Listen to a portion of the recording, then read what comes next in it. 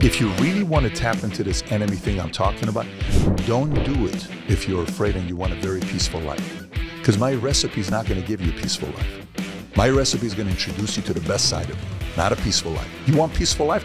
Don't even think about ordering this book on Amazon. Matter of fact, if you order to go on Amazon and cancel it right now, it's not for you. Go read some other books. Go listen to Kenneth G. Go listen to Sade, Cherish the Day. Avoid something like this. Those types of people we admire, but we fear that if that side of us comes out a little bit, what's possible there? Well, you know, if that's a little too scary for you, then I'm not your cup of tea. What it is, Brad Lee back again with another episode of Dropping Bombs. Today, folks, in the studio, as always, I usually have a real treat for you, but today, I would say I have the fucking best treat of the year so far, Mr. Patrick Bet-David in the house. What's happening? How you doing? Dude, if I was any better, I'd be donuts. Donuts? Have you ever had donuts? I've had donuts, How good yes. are they? They're very good, depending on where it's from, but Yeah. yes, it's good. I'm better than that. I love it. How are you's the question. I hear I'm mighty good. I'm doing good, man. I got a nice haircut, had a nice cigar with you here, reminded you that, you know, everybody's got a nickname on social media. You know, Andrew Tate is a top G. Everyone's got their own nicknames. You are the James Dean of content creators. You're too handsome, smooth, good with words. You have the gift. The one thing we can't, everyone's got a gift that you can't teach. You can do a course on it. You can write a book on it. You either are cool or you're not cool. You're cool. Well, I appreciate that, my man. Yeah. I'm not top G, though. I might be old G. Yeah. No, you're James Dean, man. You're smooth. So let me ask you a question. Tell me. Because everybody knows Patrick Bet-David, Yeah. that you just exited one of your companies, Yes. insurance company called Yes. PHP. I remember when I first heard about PHP, Grant Cardone said, I got to go speak at Patrick Bet-David's. I said, who's Patrick Bet-David? He said, dude, you got to meet him. He's cool. Remember, I came with him that time. Yeah. Yeah. And you had it looked like 10,000 people in the fucking audience. And I'm like, who is this dude? What the hell is this? Never even heard of it before. And that's where I met you. And I thought, damn, dude, this dude's got it going on. Now, that was years ago. Yeah, that was years You grew ago. it way bigger. Yeah. How many people did you grow it to? We grew it from 66 agents to 50,000 licensed agents nationwide in 49 states and a few hundred offices. Unbelievable. And you just exited. We did, yeah. When you say we, you're saying Me, shareholders? 83% owner, yes. Yes, Yeah, it was you. a nice multi nine-figure check. Now, you wouldn't say how much it was? You can put it shy of 300 million. Yeah. It was 300 mil. Congratulations. If everything goes the way it is, it's going to be anywhere between $250,000 to 300 million. Now, You mean a quarter of a billion? $250,000,000 to 300 million.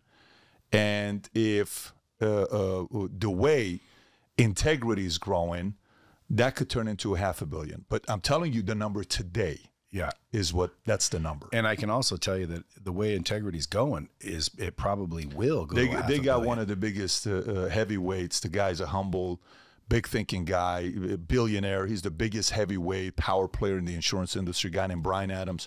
If you've never met him, you would love this guy. Stud of a guy. I want to meet him. I was going to fly to Dallas. You get a chance to meet this guy, I would highly recommend it. He's one out of of Dallas, kind. yeah? Now, isn't Steve Young, the quarterback, a part of that deal? Steve Young's the chairman of the board, I believe. Okay, Yeah. so people may already know, but you came from Iran. I did. Back in what? I left 6 weeks after Khomeini died, and that's July 15th of 89. I got to the States November 28, 1990, because for a year and a half, I lived at a refugee camp in Germany. So I came here November 28, 1990, lived in LA 20-some years, a few years in the Army, 5 years in Dallas, 2.5 years in Fort Lauderdale. And essentially you had nothing. No, nothing. Parents divorced twice, you know.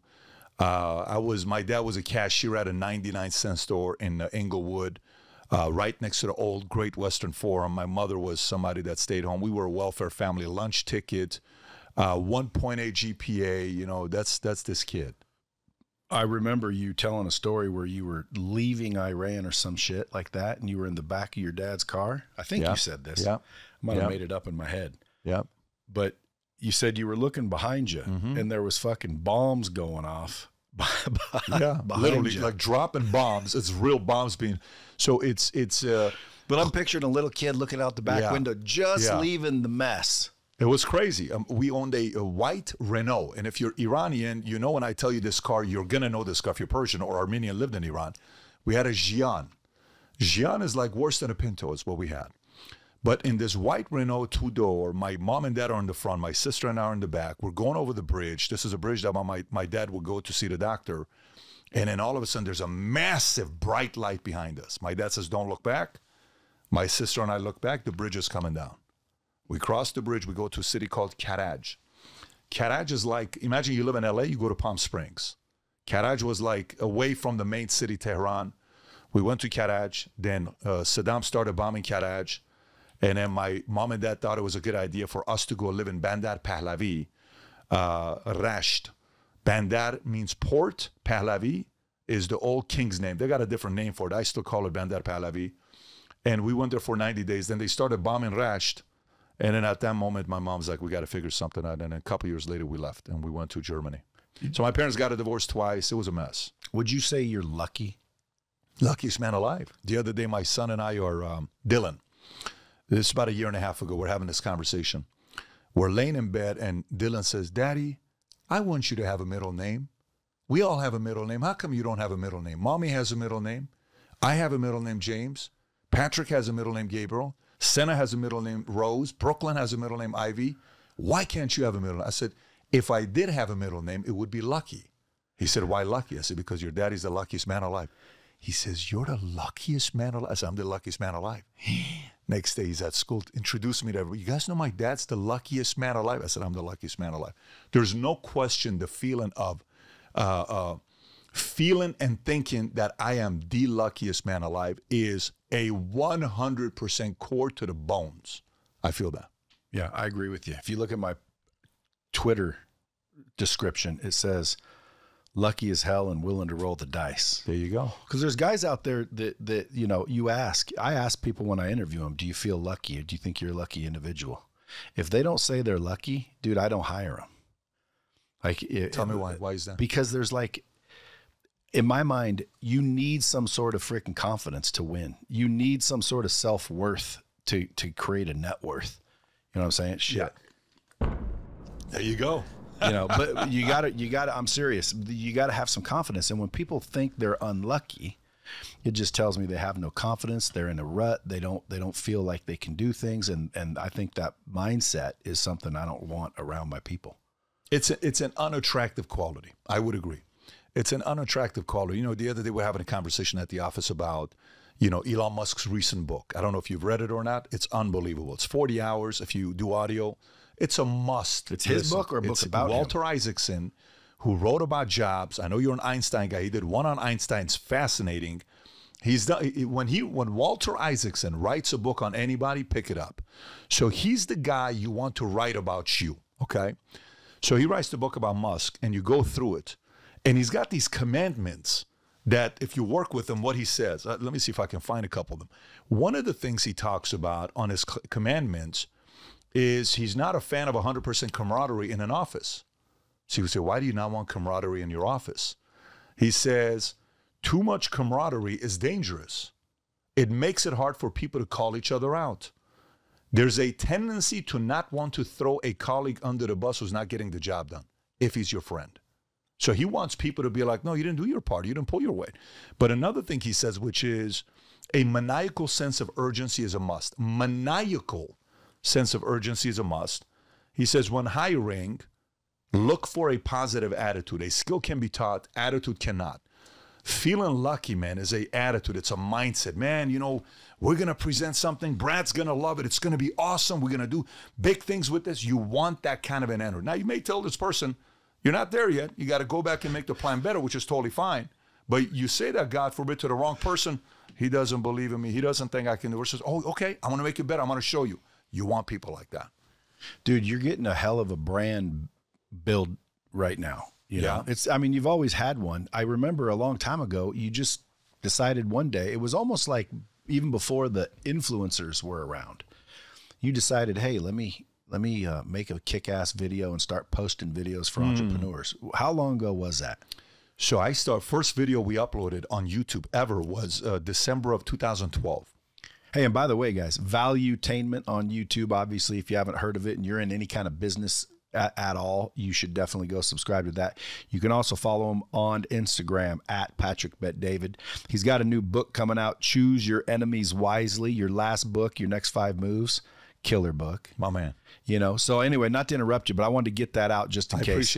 I appreciate that. So earlier we were talking and we all saw your interview with my boy, Andrew Tate and Tristan Tate. Yes. Over in Romania. You went to Romania. I did, yeah. Now, was that because you just wanted to do it in person? Or no, you were in Spain.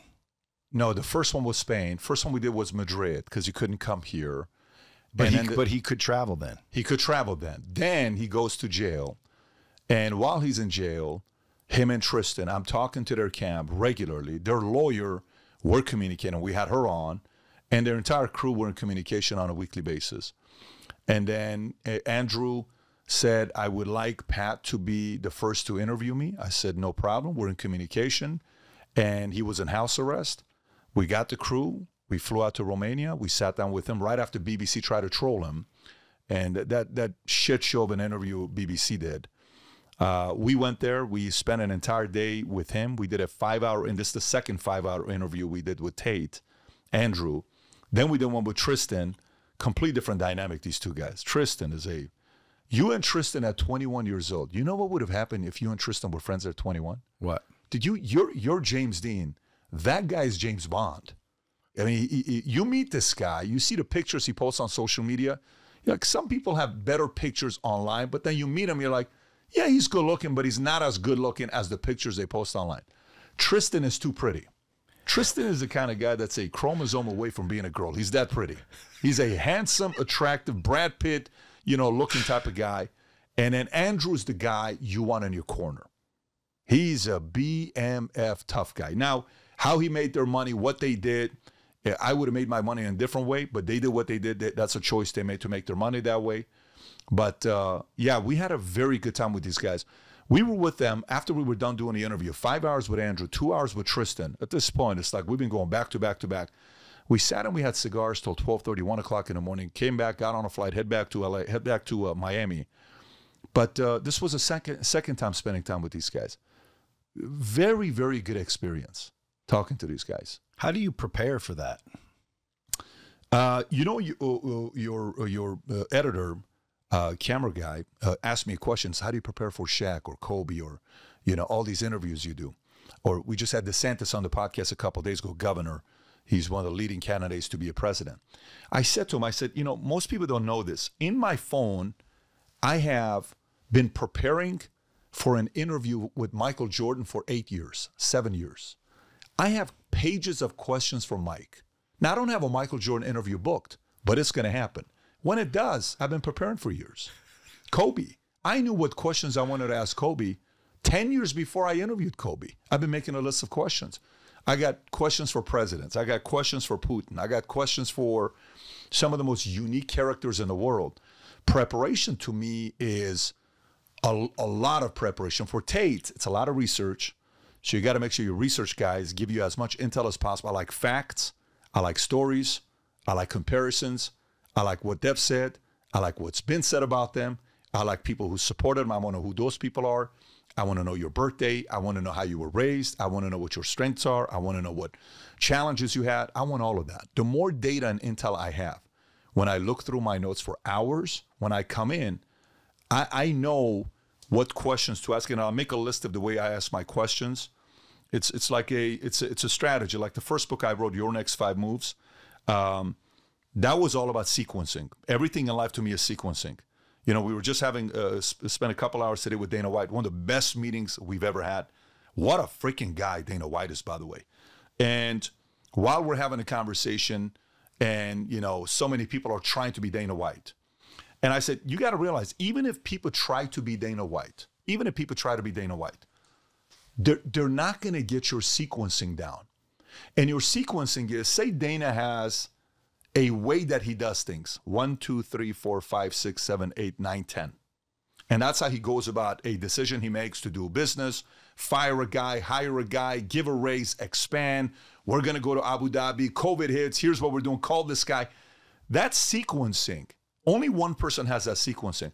If you're one sequence off, you're not Dana White. So if Dana goes 1, 2, 3, 4, 5, 6, 7, 8, 9, 10 in his decision, but you go 4, 1, 3, 2, 6, 8, 10, 9, you're not Dana White. So the part about interviewing somebody is, say you got an hour. If you got 1 hour, it's really only about 10 solid questions you can ask this person, right? But if you got 2 hours, you got more topics you can hit up.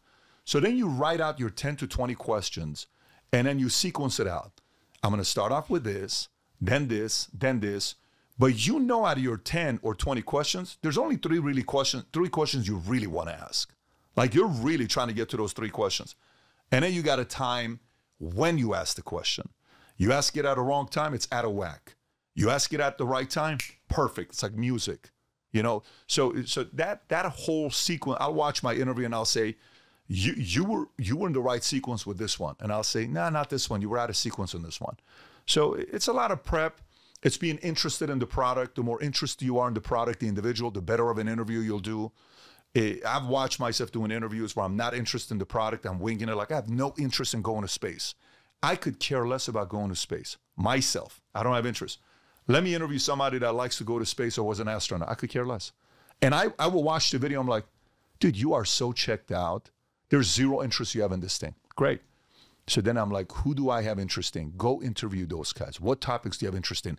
Go deeper in that topic. Those types of interviews, oh my God, it's just magical for me. Well, you're at a point right now where, should I see you interviewing governors, presidents, fucking candidates, like big names? You can just pick up a phone and get a hold of these people all of a sudden? It's getting easier, that's for sure. It's getting easier. And what's even better now, you know, my entire life, when I was 23, I'm dating a girl for 3 years, love this girl. We want to get married. I got a ring. Her family loves me. My family loves her. And then we have a falling out, doesn't work out.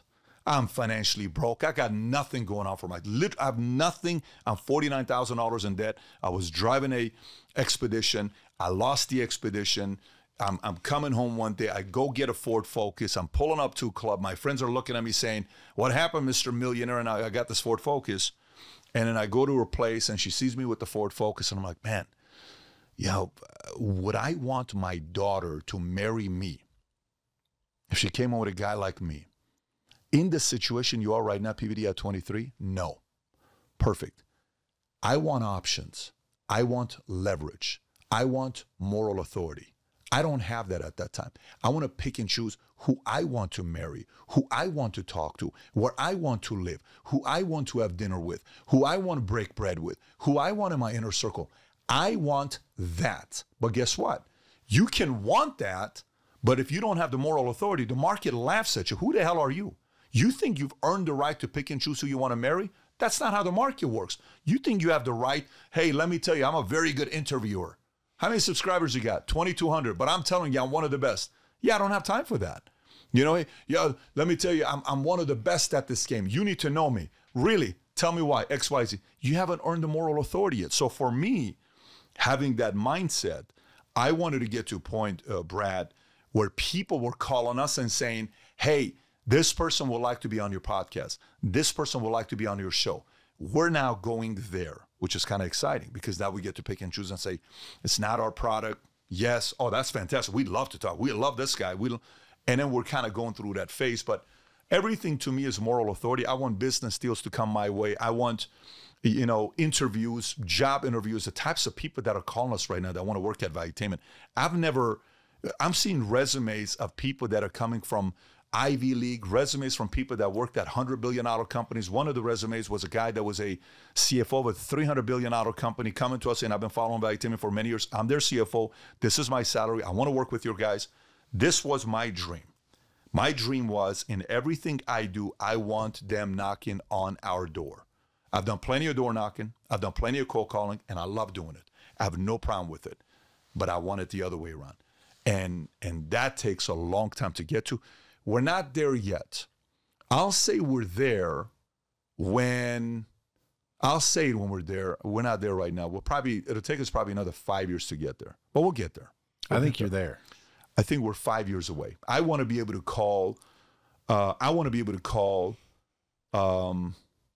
Any prime minister, any president, any billionaire that is not afraid of the camera and is willing to talk with somebody that's going to be straight up with them, and they're going to say, yeah, 100% we're going to talk to PBD.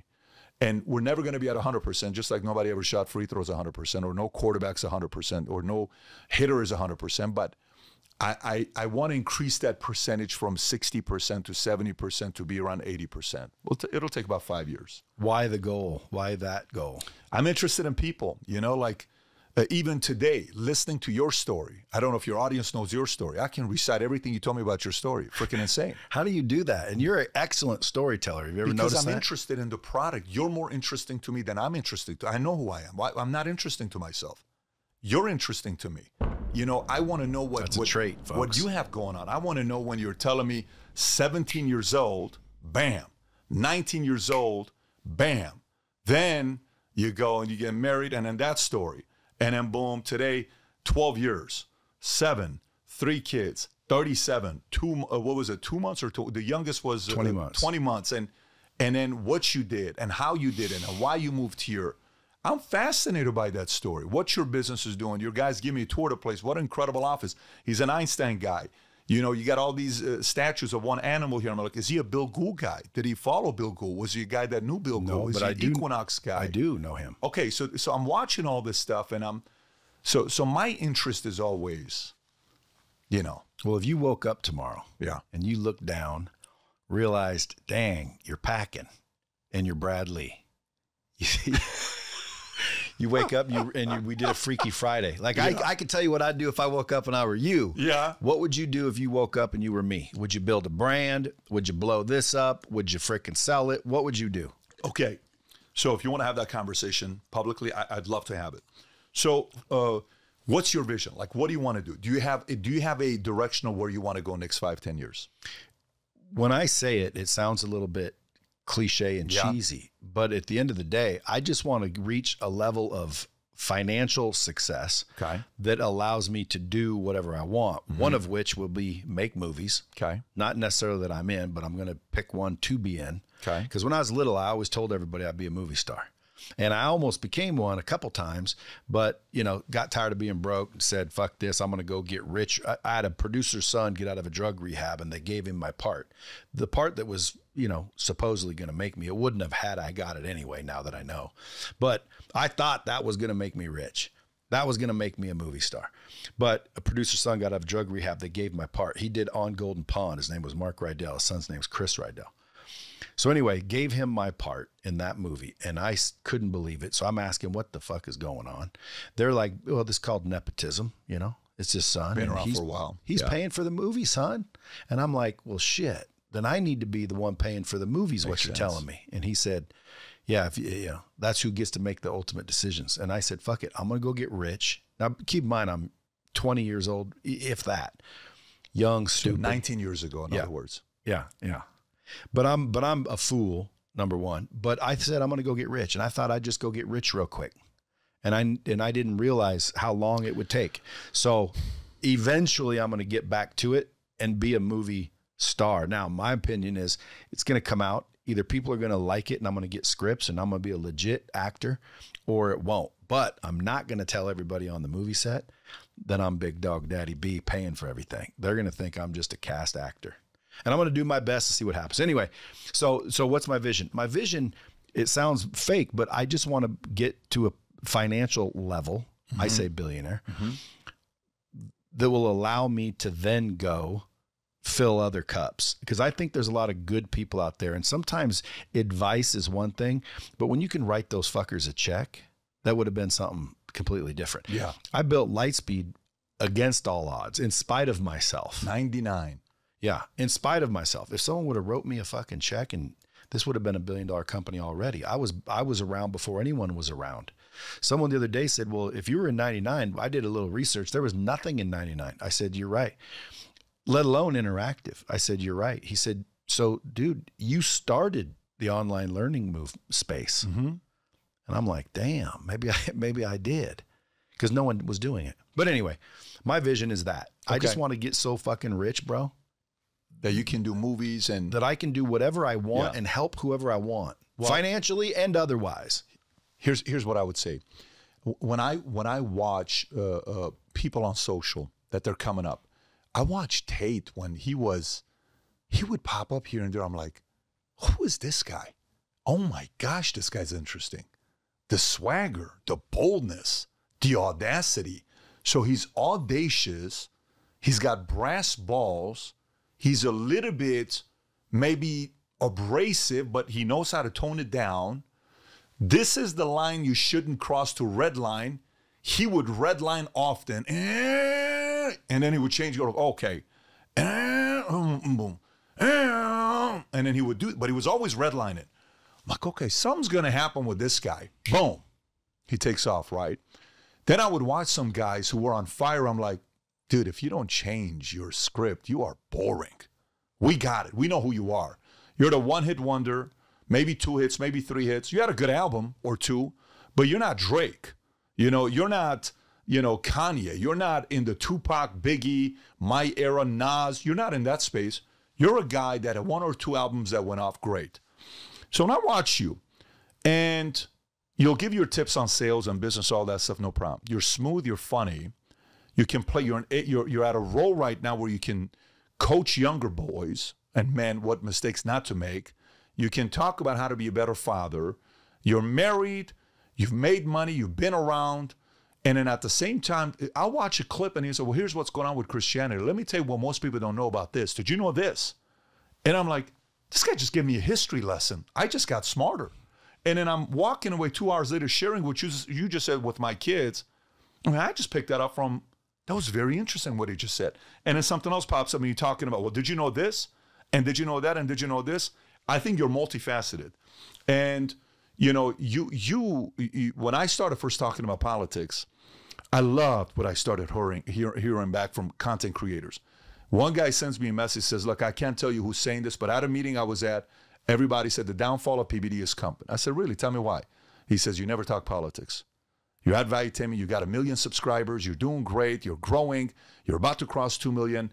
Why would you make the cardinal rule, the mistake, talk politics? Why would you do that? It's done. You're going to lose your audience, the people are going to be turned off and all this other stuff. I said, okay, fair. Maybe you're right, but I like risks, okay? Marriage is risky, but I like it.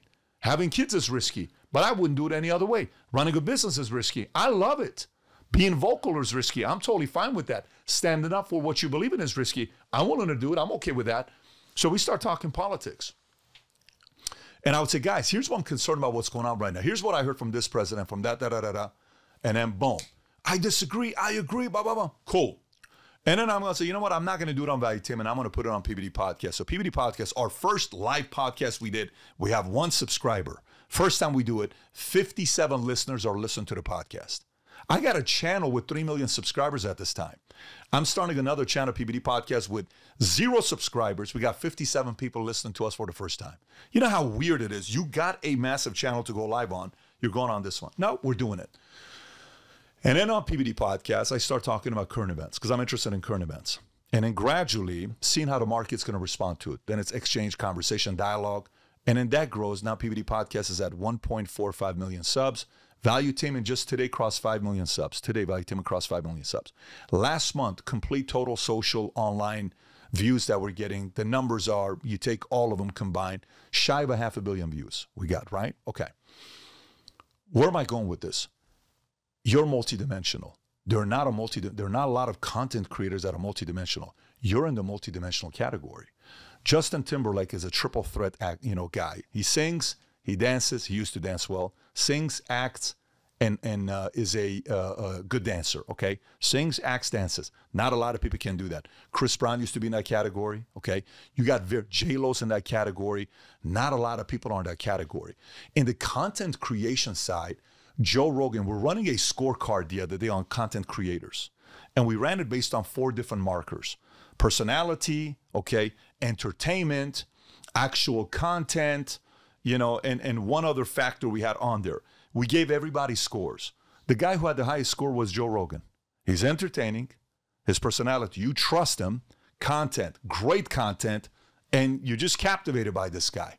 You're like, dude, this guy's a freaking G, right? So he's got a high score because Joe is multidimensional. If you go, hey, Tate is multidimensional, you're multidimensional, but you have to want to take that multidimensional side deeper. Maybe you have 2-3 shows or you talk about certain things that maybe it's not this, it's a different show that you launch. But yeah, I you know, sometimes when, you know, you are around yourself all the time, you've been around yourself all the time. Yeah. So you know how we're kind of like, you know, like I'm walking around your office, I'm like, oh, wow, that's pretty sick. The crystal, your favorite rhino that you have in your office, pretty sick. And picture on the bottom, okay, that's Sopranos right there, autographs, cool. Wow, he's got the light thing over here, the game room over there with the pool table and the ping pong, and you got the arcade for your editors, and the editors on that side, they got the blue lighting that you got going on, and the VIP room for people to sit there and the drinks. And first time your editor came, he was sitting on that blue couch, and your conference room when you walk in with a bar to the right, and you got one balcony here to smoke cigars, one balcony here to smoke cigars. Okay, it's a really cool thing going on. To me, this is the first time I'm seeing this. This is sick. To you, you just come into your office. Now watch this. To you, you've been around you your entire life. So to you, it's just Brad. Yeah. But to another person who's watching it, look at me as a agent manager working at WME or Endeavor or, you know, one of these CAA type of places. I'm not doing that. If I did that, I'd be one hell of an agent. You got it. So what you choose to do with that, dude, the upside is massive with you. Thank you, sir. How do you see, you were saying in the green room, dude, you could go like Tate big. I think you could. Big. I think you could, though. I think you could, though. Trump knows who Tate is. Yeah, I know that. But I think you could do as well. But before Trump knew who Tate was, nobody knew who Tate was. Tate knew who Tate was. Dude, I tell you, he emailed me one day. Yeah. Let's drop bombs. I like your podcast. Let's break the internet. I'm wondering who this even is. Yeah. Andrew Tate. I didn't know who Andrew Tate was at all. Yeah. So I look him up. Who is this dude? Yeah. And I see him just sitting at he you know, bald head, still the same dude, a little skinnier, I think. Yeah. But he was sitting at his computer a lot, talking shit to people on the computer. And he was a 4-time world champion kickboxer. That's all I knew. And so I'm like, yeah, you know, hey, talk to Maria. She'll book it for you. And then all of a sudden I see Andrew Tate and I'm like, that cannot be the same dude that emailed me. I look it up. Same dude. I'm like, fuck, hey, let me interview you. Yeah, I'll be over there, you know, January. Anyway, long story short, never did get to interview him. But that was the dude. Didn't I connect you with Tristan one time or something? Yes. When you went there, I said, fucking, that's a smart move. Because the first one, dude, I knew that would get 1 billion views. Yeah. But I text you when you were over there, right? And you hooked me up with Tristan on the spot. Yeah. I appreciate that. And by the way, big fans of you. They knew who you were. They loved your work. Really? Oh yeah, of course. And no hesitations. Like absolutely, man. I know exactly who he is, and they wanted to. But again, think about this here. Even your answers. Think about this here. You're around yourself a lot. The part about okay. So this book, Choose Your Enemies Wisely. Okay, why choose your enemies wisely? Let me kind of read a couple things for you from the beginning. Okay, here's a quote for you. A wise man gets more use from his enemies than a fool from his friends. Balthazar Gracian. Okay? Now, let me read this other part to you. Opening. Okay? Watch this. Opening. Very interesting when it comes to enemies. Why would somebody write a book about enemies? When I was first pitching this to Penguin, we're on the call with the CEO Penguin, Adrian, and he's like, no, this is a business plan. I said, Adrian, it has to have enemies in it. Finally, you know who came up with the title of this book? Adrian did. Adrian said this is business planning for the audacious few. This comes out December 5th.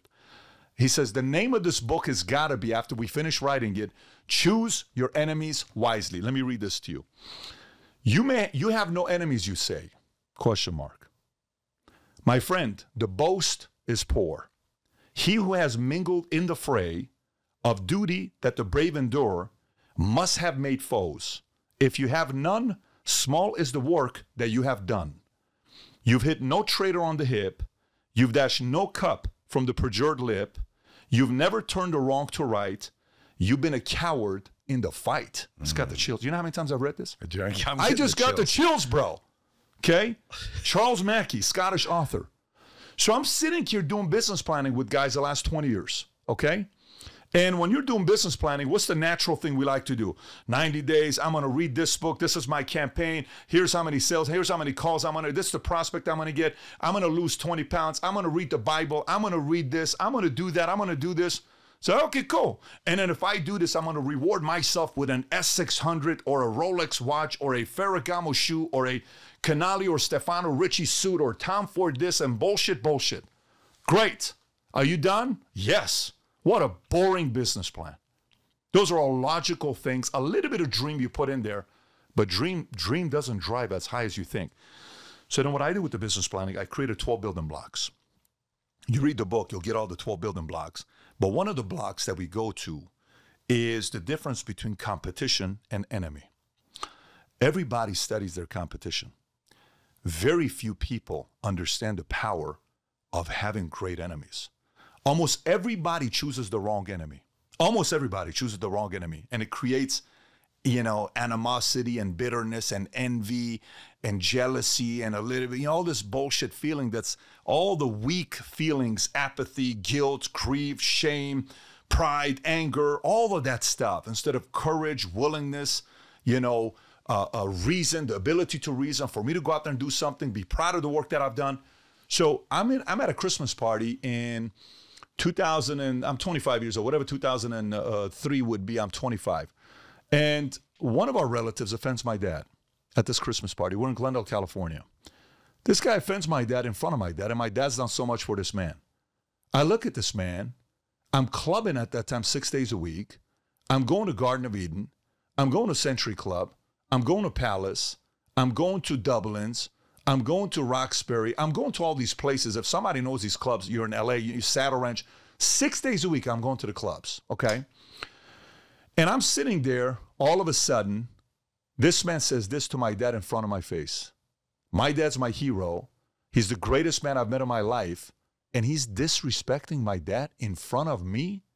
It wasn't anything bad. He didn't say anything that was out of the ordinary, but it did something to me. Brad, I'm thinking about it today. I get into that state. I tell my dad we're leaving the party. My dad says, what are you talking about? I said, we're leaving this party. It's not going to happen. He says, you're not doing this. You're at an Syrian party. We leave when we leave, when I tell you to leave. I said, no, I'm your right. We're leaving right now. He says, you're not going to embarrass me. I said, I'm telling you, we're leaving, okay? We're not staying here. At this point, I'm fuming. I am so furious. He says, no, we're not doing. Everybody's not looking at us. I said, Dad, we're leaving. So eventually he's embarrassed. We leave. The entire way back, we're fighting. And I told him, no one will ever talk to you like that, ever again. I said, let me tell you what's going to happen. I call my sister, I call my brother-in-law, Siamak and Paulette. They come over on a Sunday. I said, they're going to have to kill me. They're going to know how great my dad was. You're going to have to kill me. I said, I'm going to make sure the world knows your last name.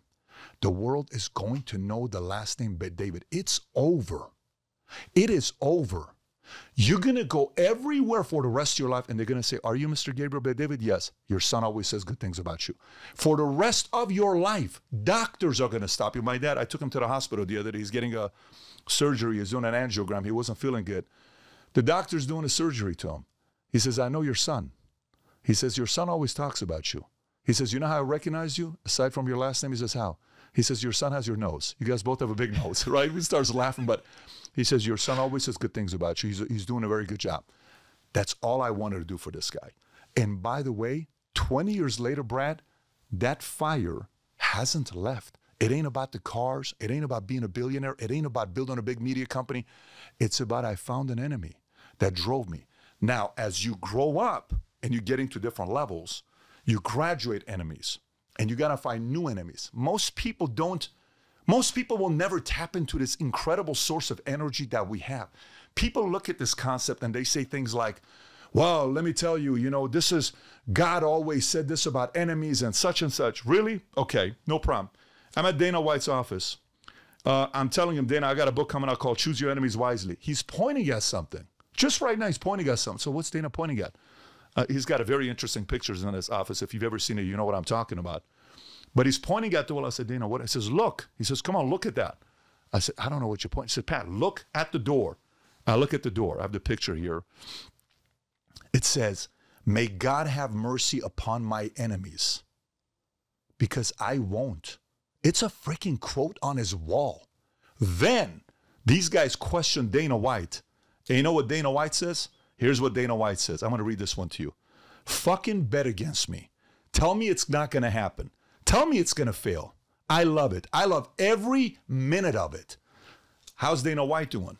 Built one of the biggest freaking sports during COVID while nobody was able to show sports. We were watching UFC, the greatest commissioner we've had in the last 20 years, as a guy that freaking bought a business for $2 million with his partners, turned it into a $10 billion empire. And he's crushing it because he had the right enemies. You go across the board, you look at anybody that's done anything big, they all chose their enemies wisely. So when I wrote this book, and I knew, because I'm going around, I'm talking to these guys like, Pat, what book are we going to write? And I said, I don't like writing small books. Next book's going to be a big book.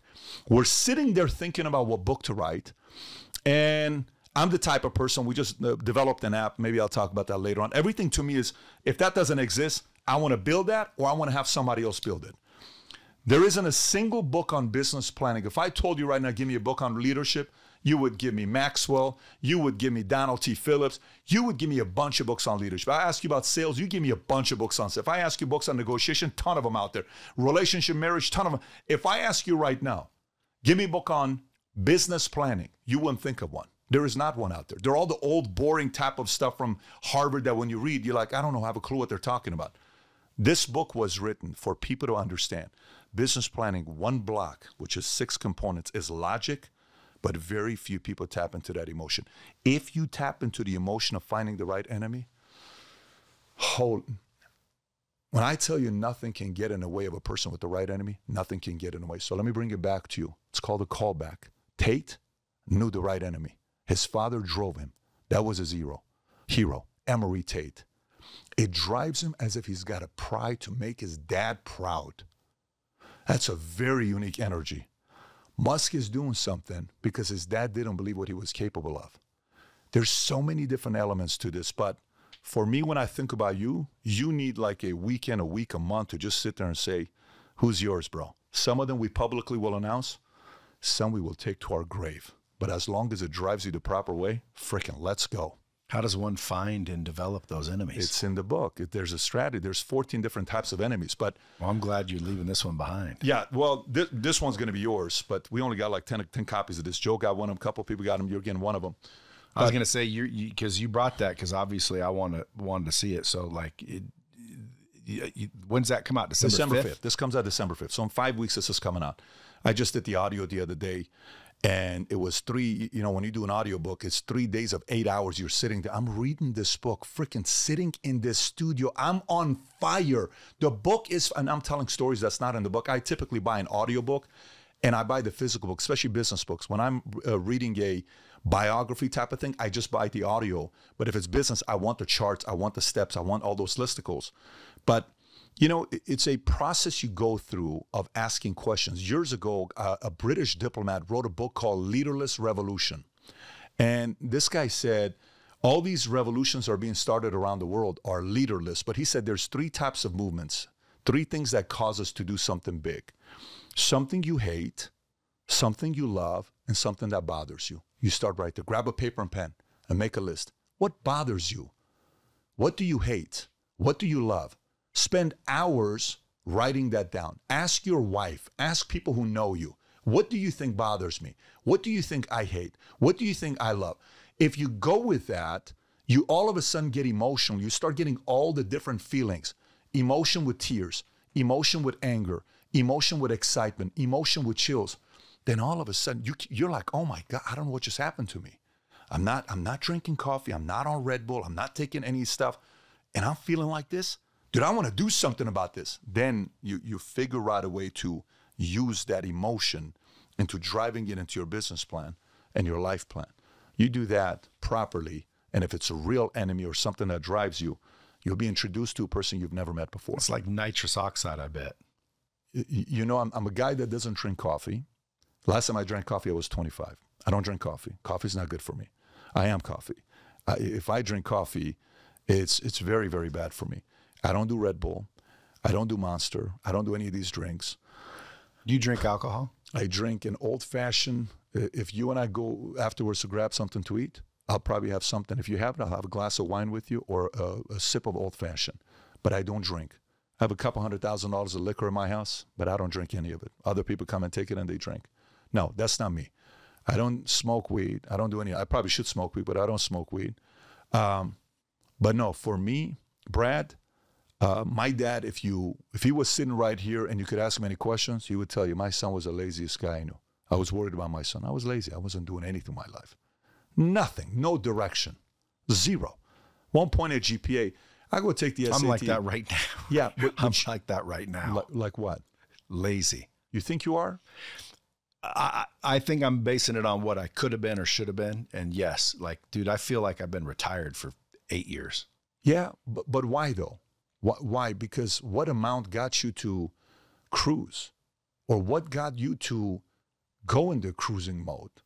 Because to me, you know, God gives certain people more gifts than others. You don't have the same amount of gifts as the average guy does. God was a little bit friendly with you, bro.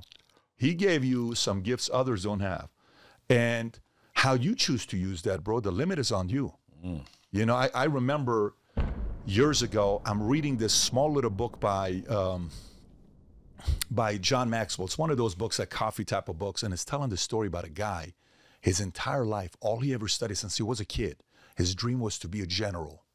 Go to the military, be a general. He would study Ike. He would study Patton. By the way, that quote in Dana's office is by Patton. He's like, you would know who said this. He studied Patton. He studied Ike. He studied Napoleon. He studied everybody.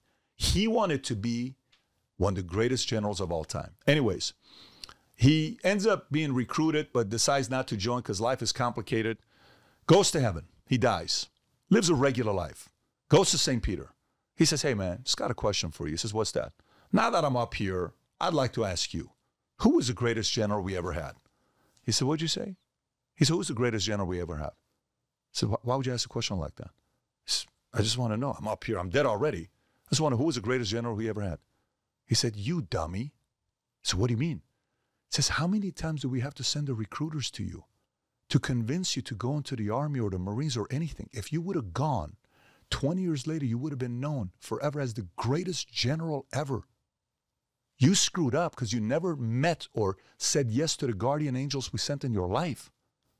See, when I read that, bro, oh my God, like I sit there, I'm like, you know, if I die today and I go to heaven, I just turned 45 a couple weeks ago, and I don't want to have that conversation. I don't want to have that conversation that, you know, you were gifted with this, you didn't do this, you didn't know.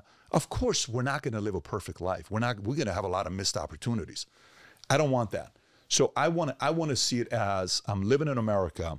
When I read the book on how the Kennedy rule or the Bush rule, they have very similar rules as families. They have basic guidelines. Number one, go make money, take care of your kids for college, take care of your wife, take care of your retirement, and then make a little bit more money for yourself, and then you got to figure out a way to give public service back to the country, what the country gave to you. Could be politics, charity, church. You pick and choose which way you want to go. No problem. So guess what the Bushes do? They get into office or they get into charities. Guess what the Kennedys do? Same exact thing. And, you know, the rest is history with that family. For us, this country's given me a lot. God's given me an incredible life. I think it's on you and I to, you know, take those gifts to the next level. So for me, when you say something like that, I think today's conversation may get you thinking in a different way. Because I think when I'm looking at you right now, you're trying to identify who your enemies are. I'm getting that vibe from you right now. Right now, I'm trying to figure out who my enemies are and what those gifts are. You got a long list of them, bro. You know, when you said to me, you're around you every day, yeah, you are correct. And sometimes I need to I just don't know how to step back and be like, okay, because to me, I don't know. Anyway, I appreciate what you're saying. I love what you're saying. You're giving me the chills like 4 or 5 times already. Those sayings, those quotes, bro. Go watch 50 of my interviews. I don't say that to everybody. So you know flattery. You understand the concept of flattery, right? It's very annoying, right? It's like one of the things I love about what Marcus Aurelius said. He said he always had a slave standing right behind him. He had one job. The slave was to remind him, you're nobody. Relax. You're the emperor, but relax, relax, relax, right? There is an element for a guy like that needing somebody to say that because he's now the emperor of Rome, 62, 63 AD to whatever, 69, 70 AD, writes meditations. And it's not even a book he wrote for you and I. It's just a journal he had. And we're lucky enough to read it 2,000 years later. If you're a man, you've never read meditation, stop everything you're doing, go on Amazon, order meditations and read that book. You'll read it in an hour, okay? And then you'll all of a sudden sit there and say, freaking the wisdom behind this guy, what he was talking about. This guy had a slave behind him. Saying something like that to him. Hey, stay humble. Hey, stay this. Hey, stay that, right? Okay. We need a little bit of that. So this isn't flattery I'm giving to you. It's not flattery because I know flattery. And flattery, the fake compliment just to kind of get you to like him. And then I watch some people that do it all the time. Hey, it's just annoying. You can read it. But some people you watch and like, okay, that guy doesn't say that all the time and he's saying, must be pretty genuine. I don't say this all the time. I'm telling you. Damn, dude, you make me want to freaking, go kill the game. You're getting me fired up again. You got to do it. Well, I'm trying to figure my enemy, man. People that are going to listen to this are going to be going, Jesus, dude, I need an enemy. Because I'm sitting here thinking, I mean, I can think of some enemies, but you seem to like find that passion that's inside. You're intense with it. I need my intensity. How do you find that? Oh, brother, here's the one thing. When did you know you were ready to get married and have a wife and kids and stay with somebody for 10 plus years? I said, worst case scenario, I'll get divorced again. That's what you said. Really? Yeah, my first wife, I got married because I needed her truck. You needed a truck. What's your reason again? If she's listening to this right now, that truck better have like 22-inch wheels, incredible system. No, it was a little Mazda, but I didn't have anything. So you just needed a truck at that I needed a truck. She had one. No, she did have transportation, though. That was a plus. So marriage to you was, at what point were you like, I'm done. I don't need to play around? My first marriage, I wouldn't necessarily think I was very good about it. I remember after we got married, my buddy called and I denied that we got married. I felt stupid for getting married, but I got married. Mm-hmm. Craziest story ever. But I can tell you that I have a history of almost playing down everything that you're talking about. What do you mean? What do I know? Like when people come to me, they're like, Brad, can you coach me? Can you mentor me? I'm like, dude, I haven't done anything yet. Like, allow me to build something. Allow me to like have a resume like yours. I haven't gotten there yet. Now, compared to the normal person, well, yeah, I guess I've found some success, but compared to what I could have done and should have done, dude, I think I'm at a fraction. Like I'm very disappointed and I need something to fucking wake me up again. Okay. So let's stay there. But here's a point. So one, disappointed, not a high calibration of a feeling to have in you. Not necessary. Shame, guilt, living in the past, regret doesn't produce the best kind of emotion. So you have to not allow those things in. Like, no, I'm not receiving this. Like, I remember a couple times I'm sitting talking to my sister or my dad or my mom or whoever it is, and they're trying to, give their opinions about certain. I'm like, nope, I'm not buying that. That was my famous line. I'm not buying that.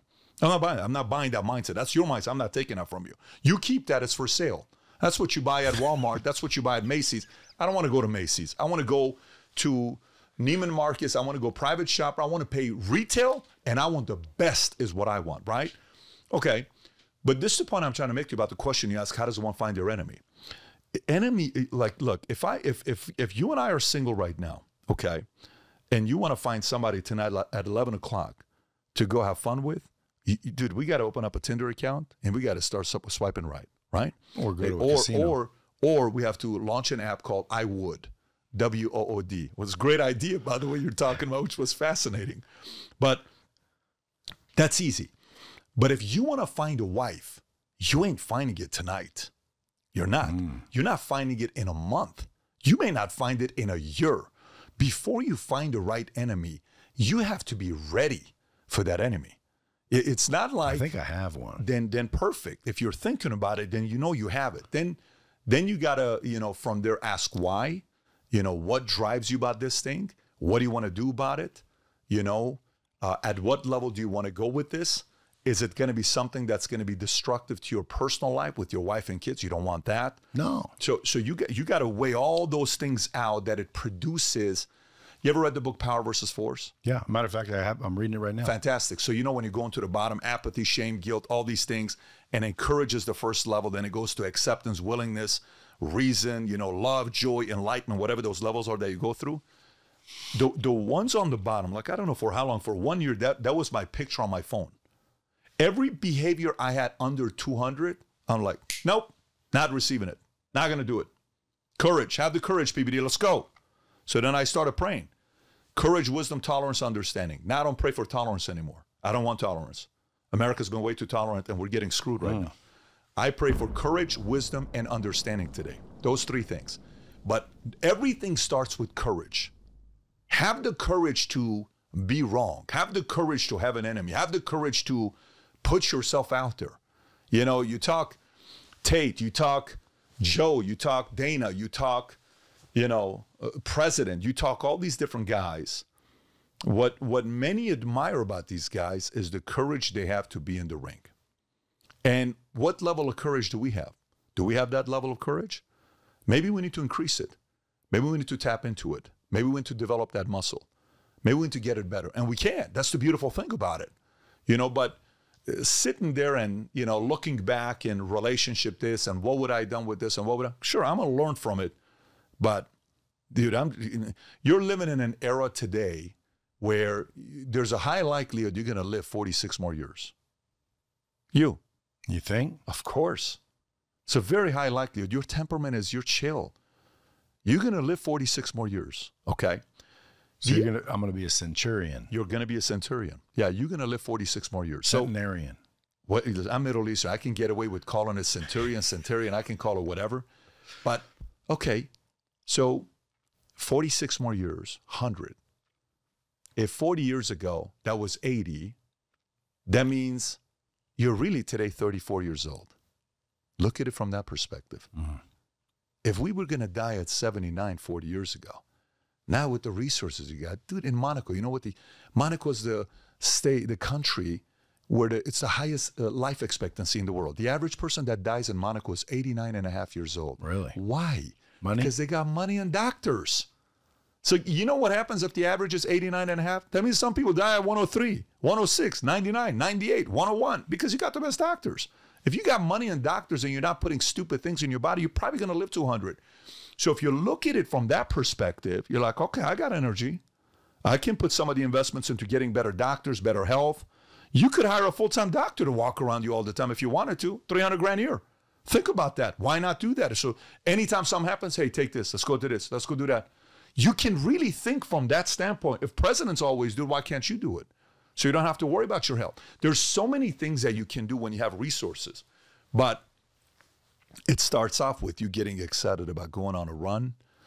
And if you truly find that enemy, that mojo, the excitement to go on that run, and it drives you, very few things can stop you. You know, when I'm listening, I'm thinking in my head, you know, like I said, I think I have an enemy, but let me just make sure I'm correct. That is just something that will kick you in the ass every single day, get your ass up and make you just frickin' go. Because it drives, like yours was your dad being talked to that way. You said, that's not happening. But you found that, like, right? So it could be anything that drives you this way. What if there's someone listening, they don't have anything like that. Their life's kind of humdrum, but they want to find it. You're saying it'll reveal itself. Oh my God, bro. I mean, when people say I can't find an enemy, just give me 20 minutes with you. I'll take a paper and pen and I'll say, tell me the most painful things people ever told you. Or done to you. Or done to you. Let's go through the list. Oh, how much time you got? Okay, let's go. Let's go. Boom, boom, boom, boom, boom, boom, boom, boom, boom. Okay, what else? Who else? What's the most painful thing anybody told you? Do you remember that? I remember that. All right, let's rank it to the top 5. Your daily affirmation moving forward is what those people said to you. Are you serious? Let's flip affirmations a little bit.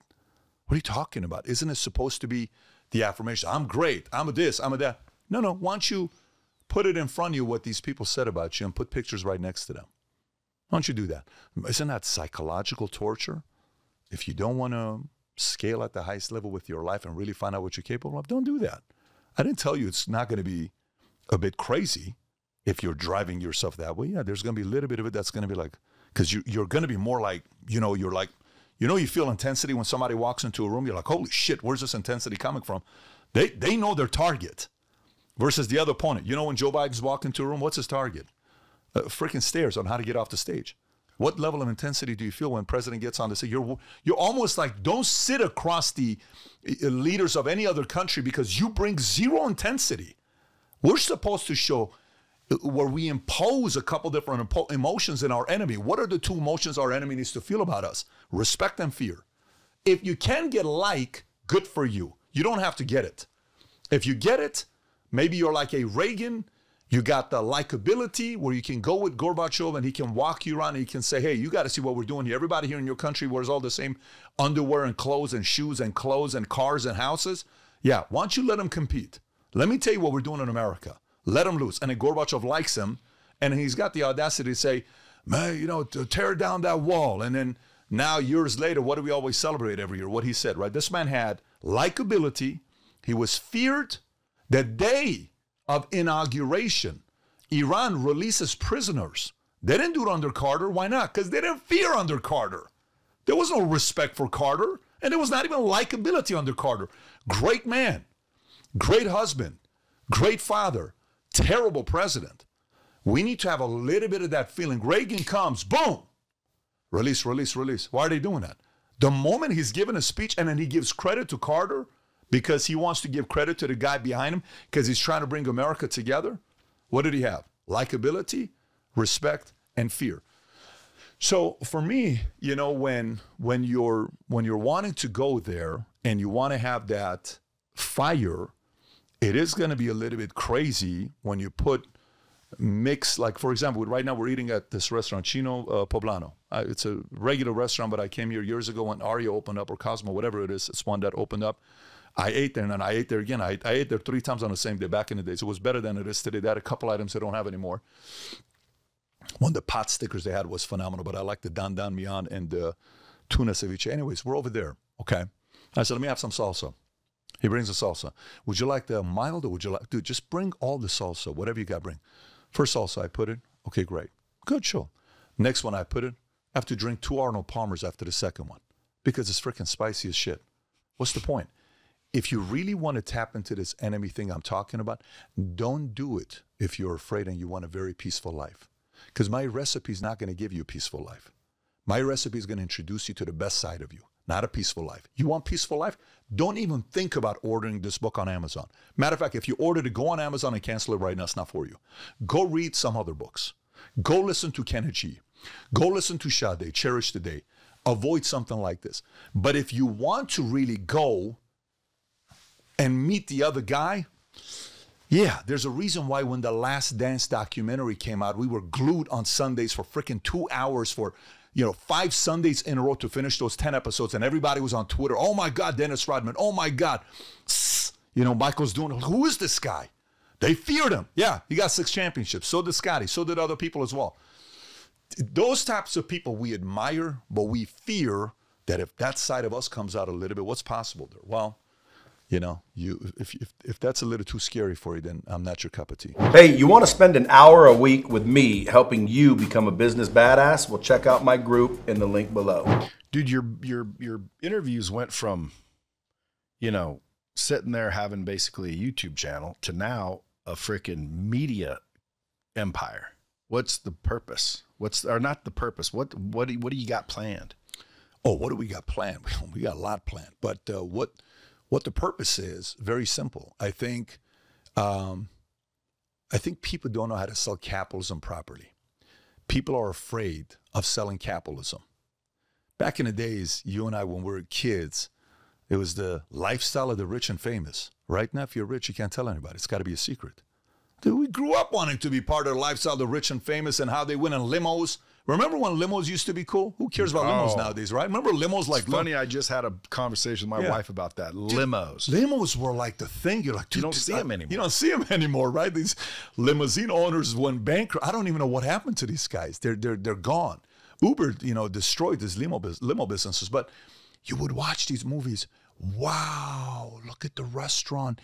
They're bringing caviar. Is that fish egg? Why is that orange? There's yellow caviar? No way. Look at the steak. It's jiggling. It's like, oh, what is Kobe? What is Kobe beef? Wagyu from Japan? That steak right there, you know, is from Australia. Never had a single mosquito bite. And this, you know, cows, they were massaged on a daily basis and listened to classical music, and they had natural beer. And for years, they aged this. And then when you eat it, it's like vanilla ice cream. You cut it and it just falls. And when you eat it, it just melts in your... Oh my, there's stuff like that. I would love to eat something like that one day. I would love to get picked up in a Testarossa. Testarossa. What if I got a Rolls Royce? What if I got a penthouse? What if I can fly in a helicopter? We can't talk about that anymore. Nowadays, it's a shame. Forbes used to be ran properly. The guy who ran Forbes handed it to his son, Malcolm. Malcolm crushed it. Malcolm had his 70th birthday. He was best friends with Elizabeth Taylor. And he used to collect all these, the Russian eggs. I don't know if you know which ones I'm talking about. You're right. And he had a bigger collection than Russia had. If you look at this guy's watches document, it's insane. So when he sold it, it was a $300 million to $500 million collection. And this was years ago. You know, at his 70th birthday party, what he did? He invited all these people that showed up, presidents, billionaires, all these guys. He gifted everybody on his birthday a Rolex. Dude, you come to my birthday. I'm giving you a Rolex. That's what he did. And Elizabeth Taylor talking about who he is. And Forbes was like the capitalist tool. His private jet on the back would say capitalist tool.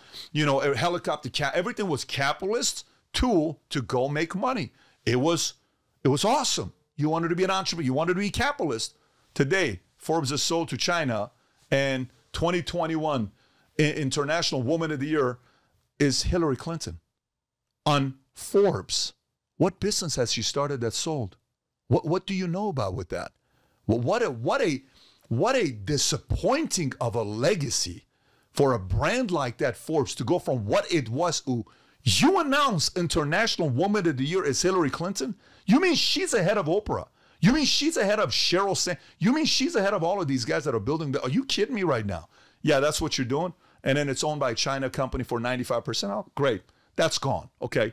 So for me, when I see people are embarrassed of selling the concept of capitalism, when I see people are embarrassed of selling the concept of entrepreneurship, when I see people are uncomfortable selling America, the concept of America, not the people screwed it up. We have a history of some bad leaders that made some bad decisions that cost a lot of people's, you know, lives. But what America was founded on is the reason why we lead the world in immigration with 50-something million people. Ain't nobody want to go to another country. So for us to build a media company, there's some names right now in the world that use their money to manipulate a lot of people. Soros, $15 million to support these guys that are protesting all over the place, and you funded that, and you give an organization, Open Society Foundation, that you start $32 billion of your money, and you're giving the other $7 billion to your son, Alex Soros, that's like 38, 39 years old, and he's going to take that mission to the next level to divide America even more because you want to have global power. You don't care about the concept of America. America's nothing to you. America's just another tool for you to make money. To some of us, this place is heaven on earth. This place is a dream for a lot of us. So, but unfortunately, there's not a lot of people that are doing that. I think the number one guy right in the marketplace that's doing that is Elon Musk. He's got brass balls. He's not afraid. He's pushing the envelope. A guy that's worth $300 billion chooses to make his life harder by buying a company called Twitter and become a enemy to state number one after the guy that was a president before him. If Trump's one, Musk is two. They can't stand those two guys. Okay, they cannot stand those two guys for nothing. Musk is a capitalist, but he's a villain. They sell him as a villain. In a movie you watch, the other day I'm talking to Robert Downey Jr. In a movie, Iron Man. Who's in the movie? Musk. Why is Musk in the movie? Because Musk is the real life Iron Man. Kids should look up to guys like this, that maybe one day I can be a guy like this. So we are going to turn Fort Lauderdale into the Burbank of East Coast. We're going to build one of the most powerful consulting firms in America, Big David Consulting. We have clients all over the world, and I can't tell you how excited I'm about Bet David Consulting. Our product development division is doing incredible things. We have one of our girls sitting out there listening to this in your set, Lisa, who's now with us. We launched a product called Minect. I don't know if you're on Minect or not. No. Have you heard of Minect or no? Yeah, Minect is an app we launched that I had a call a few years ago with a lawyer for 7 minutes. He billed me for 30 minutes. I'm like, why are you billing me for 30 minutes? It was a 7-minute call. He says, minutes roll up. I said, not to 30 minutes. He says, dude, that's how lawyers work. I said, not with me. What do you work by the minute? He said, no, you're not going to pay me by the minute. I said, don't worry about it. I'll start a company that I get to pay people by the minute. Hence, do you have a minute to connect? Let's Minect. 2 N's. Let's Minect. So Minect is the app. So we launched Minect, 100,000 downloads already. Nearly 10,000 transactions. Guys get a chance. You know, nowadays you can DM. Let's just say somebody wants to talk to you. You can't get back to everybody on DM. I can't get back to everybody on DM. I don't even get back to people on DMs nowadays. I don't have the bandwidth to. But if you ask me a question on Minect and you DM me and you pay for it, 100% I'm responding back. And you get to pay for text, you get to pay for video, or you get to pay for having a 15-minute call. So you can do a 15-minute FaceTime with anybody that's on Minect and have a conversation with them.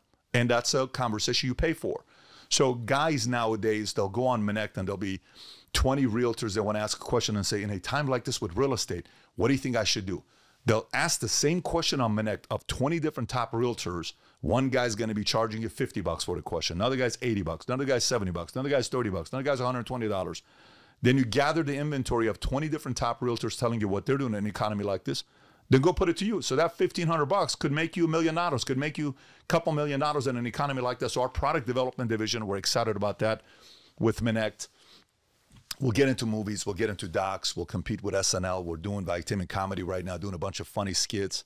We're bringing talent, podcasters that want to be with us. We're creating a hub, almost like a farm team. You know how baseball has farm teams and you kind of breed players that are coming up like the Golden State Warriors model, where they, drafted Draymond or Steph Curry or Klay Thompson, these guys you draft.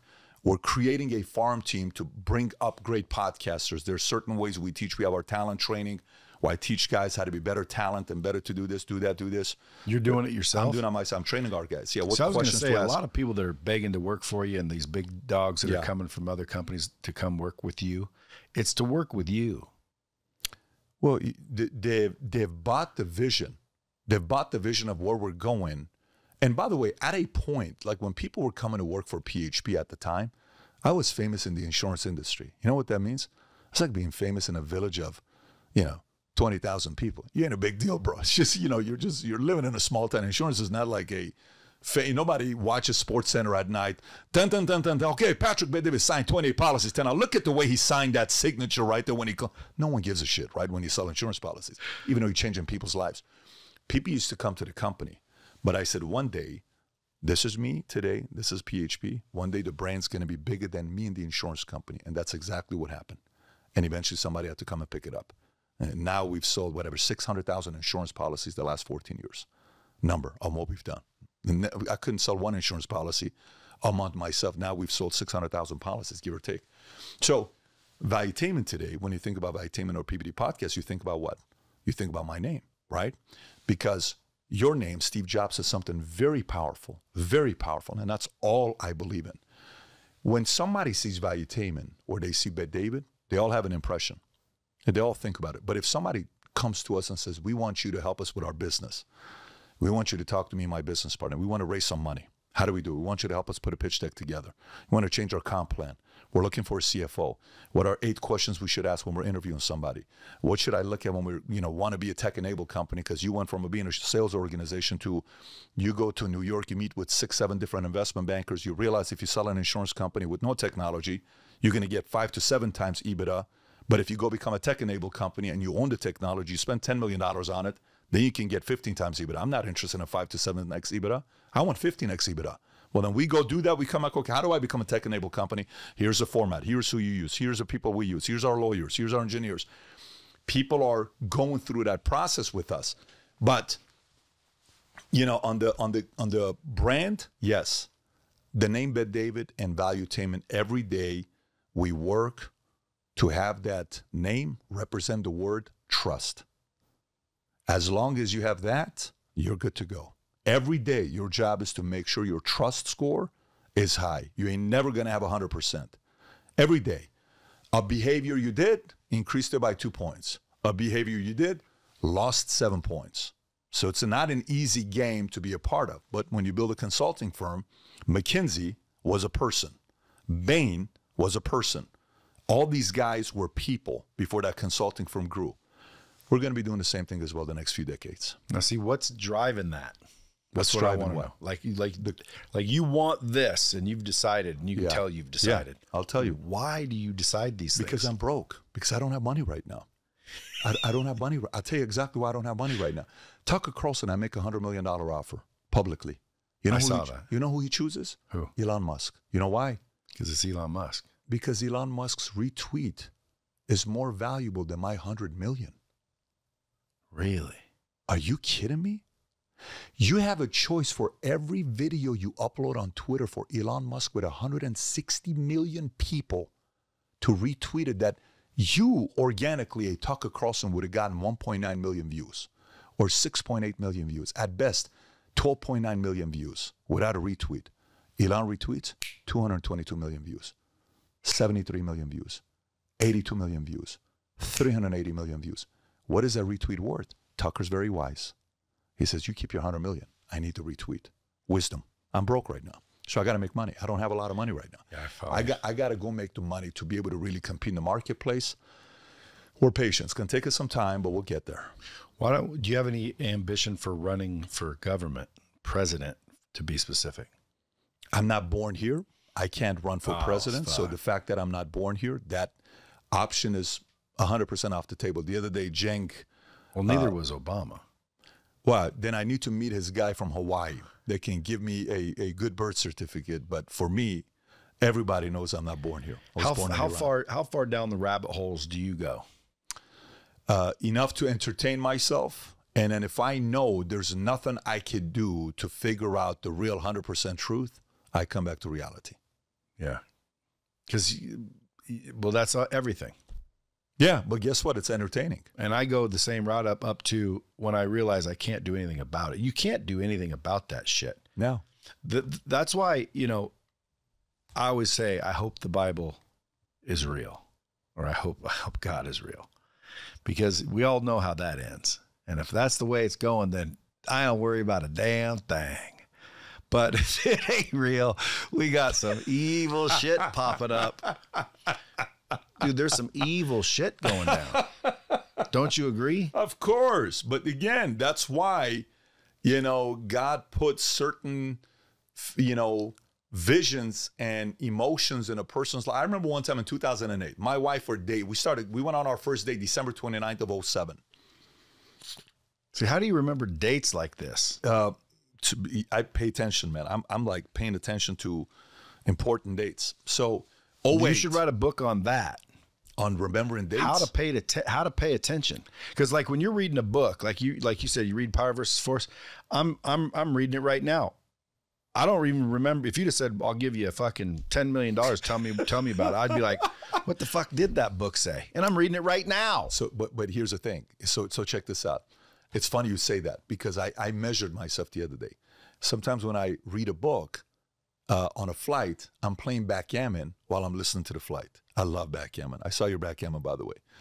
I love backgammon. Shesh-besh. Huh? Shesh-besh. That's right. Yes.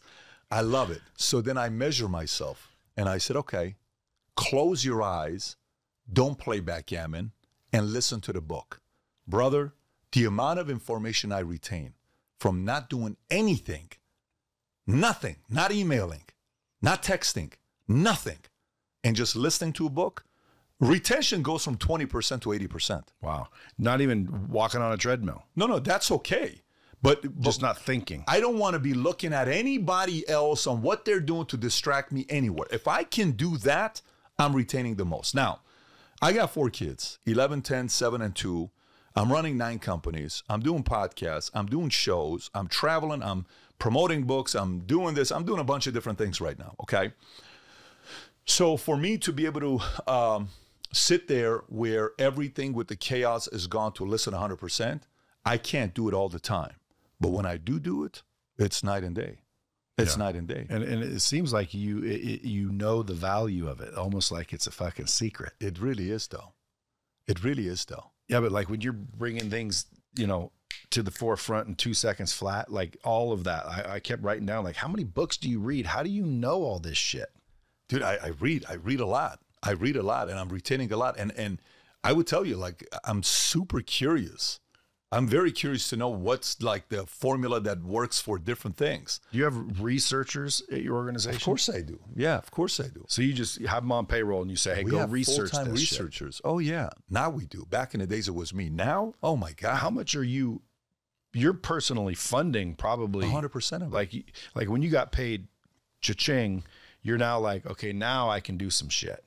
And so you have a budget that you're saying, I'm going to spend. How much is that? How much are you willing to use to get to real money? Brother, I need real money. To have real money, you got to be willing to play ball. So I'm going after. Remember, I said I'm broke right now. But people need to realize that. Yeah. I said it the other day. I said, dude, what happens is, and I'm guilty of it too. What happens is first we're broke. Doesn't matter. We're broke. Yeah. We go start killing it. Now we got a little money. We go, wait a minute. I don't want to lose this because I remember being broke. Yeah. So people start restricting and holding on to it and getting all scared, and scared money doesn't win. Yeah. You got to go back and be willing to fucking use it. Yeah. Like if you come to Fort Lauderdale to see our operation, I don't know if you've been to Florida, if you see the operation. So we bought 2 buildings. One of them was a life extension building, like a GNC. We turned that into a comedy club. We turned it into a cigar lounge, full-blown cigar lounge. Like you come in, we're launching a cigar lounge next couple months. What's it called? It's called Boardroom, the Boardroom. And the comedy club's called 5990 Live. It's the address of the place, 5990. Dude, I wanted to start a cigar lounge called Tap That Ash. Really? Are you joking or you're serious? Well, I mean, I actually like that name. Tap that ash. So you got cigar lounges. I see like a slide in the fucking thing. That's the insurance company that's got the slide. That's the other one. And then the other building that we got the whole consulting floor, second floor, product dev, first floor.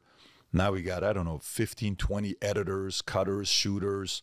God knows how much equipment we got in that place. But yeah, we want to play, bro. We want to go play. We feel this is the season to play ball. And at the same time, what I have done, my wife is a decamillionaire now, and independently, without me. Wow, what'd she do? Well, no. The whole structure financially, the way I set her up, it was a promise. This is your money. I don't want the argument of you and I fighting over how much money is being spent. Dude, go do whatever you want to do with your money. This is your money. Remember, the basic rule, Kennedys and Bushes, set up your wife, set up your kids, then set yourself up that if shit were to hit the fan, you have money that no one knows about. You always got to have money no one knows about. No one knows about. You got to have that kind of money that nobody... When you say that, is it based on your level? Yes, of course. So you should have it at any level. Yeah, 100%. Money nobody knows about, including your wife.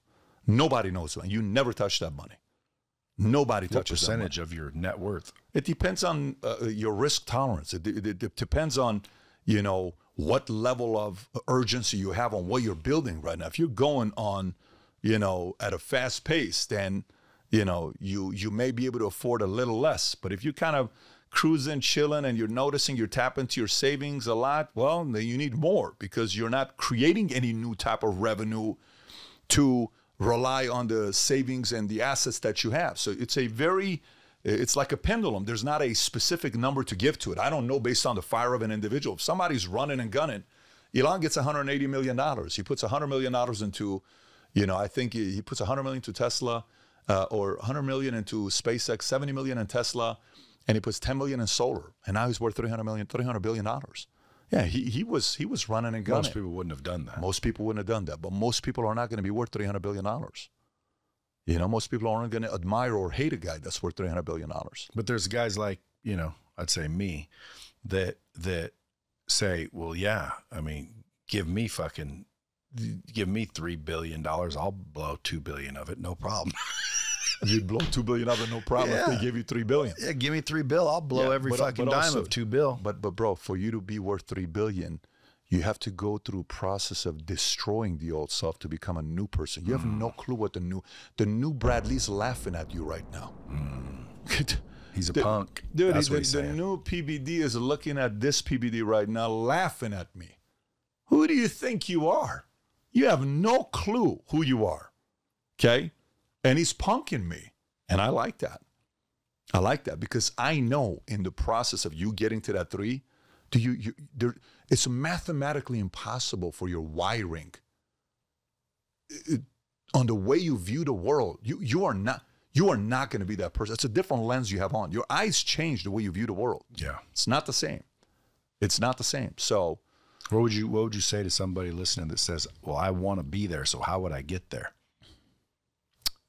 To get to know that person, okay. We're having a meeting this last week with our guys and talking to one of my guys, and we're getting more and more weird people that are stopping by our office and all this stuff. One of my guys, I told him, I said, listen, can you please start acting like you belong here because you're embarrassing me.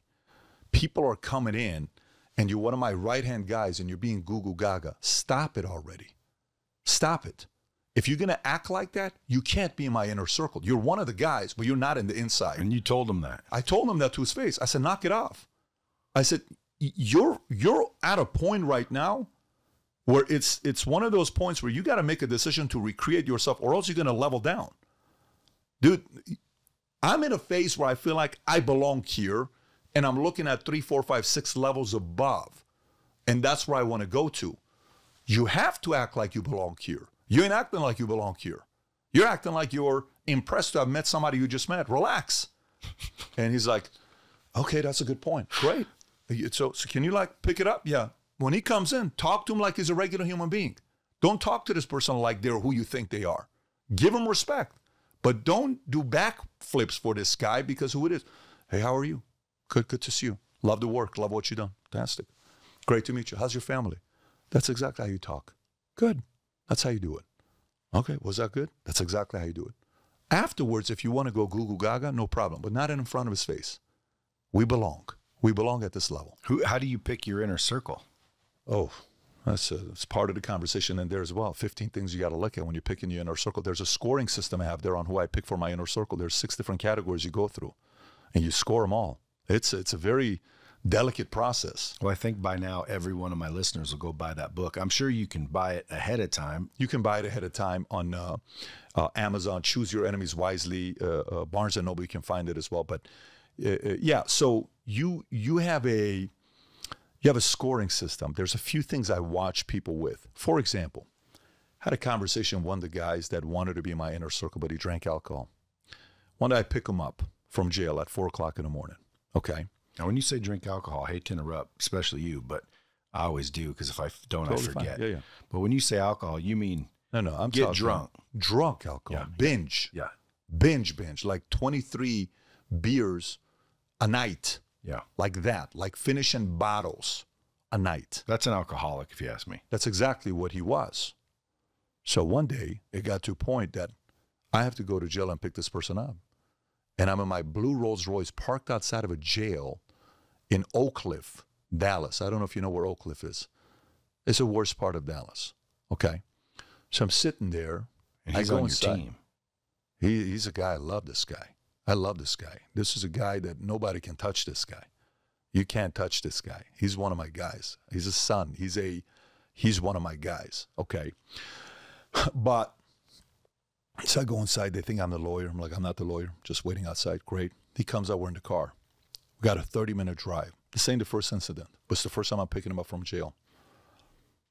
I have nothing to tell him. He said, how come you normally have things to tell me? I said, I got nothing to tell you, man. It's done. I got nothing to tell you. You have nothing to tell me? I have nothing to tell you. Why not? What do you want me to tell you? Honestly, what do you want me to tell you? He said, Pat, tell me something. I said, I got nothing to tell you.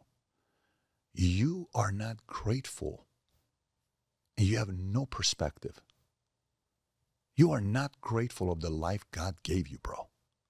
You have 0 perspective. What the hell am I going to tell you? I said, first of all, moving forward, you can't be in my inner circle. Nobody in my inner circle can be an alcoholic. Nobody. Because if I reveal a secret with you that I'm working on, when you're drunk, you'll leak it and you'll tell somebody, don't tell anyone. You can't be on the inside with me. Never. And I'm telling you right now, it's permanent. The last time he had alcohol was that night. He went to AA, cleared himself up, hasn't had a single lick of alcohol, happily married, got a kid, life's changed, making incredible money. He made almost $100,000 last month, doing great things for himself, happy, going to church on Sundays. But you can't do that. If you got loose lips, you can't be on the inside. I can be friends with you, but I can't tell you shit. You just can't be on the inside because your credibility score with me is very low. That doesn't mean I don't love you. That doesn't mean I can't go play, backgammon with you. That doesn't mean we can't go watch movies together. That doesn't mean me, you, and your wife can't go have dinner together. But you're not going to know 100%. You're only going to know 80%. So I don't trust your lips. You will go tell anybody because you like to brag about what you know that the rest of the world doesn't know. Can't be on the inside. How important do you think that team is, that inner circle? Look, we were talking about that today while we're having lunch. Now, everything to me right now, Brad, all I'm thinking about is finding. Tommy Mottola and I are having a conversation. We're having lunch at this hotel that he owns in Miami. And I said, Tommy, tell me, Sony, you took it from 800 employees to 13,000 employees. You've represented Hall & Oates. You were their manager, first one ever.